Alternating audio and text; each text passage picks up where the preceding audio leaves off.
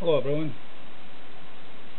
this is just to show you, sorry I'm a bit shaky here, it's freezing in the garage.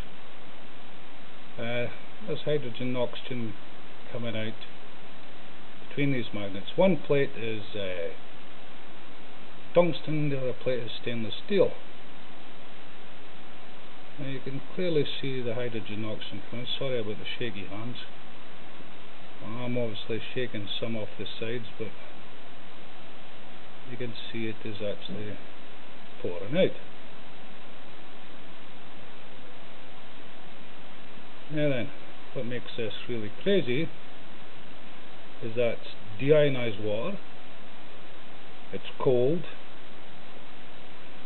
We're in the middle of Scotland and it is very cold, I can assure you. It's coming up both sides.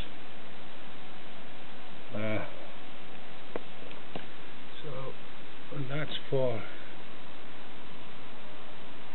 roughly about, if we take an average, about 0.03 of an amp, 30 milliamps, just on 7 volts. Okay, now I did a test earlier this year where I used batteries at 1.3 volts at about 250 milliamps, and there was bubbles formed but none came out. There was very little release. Here, as you can see, I'm sorry about shaky hands, but it is cold. You saw it earlier.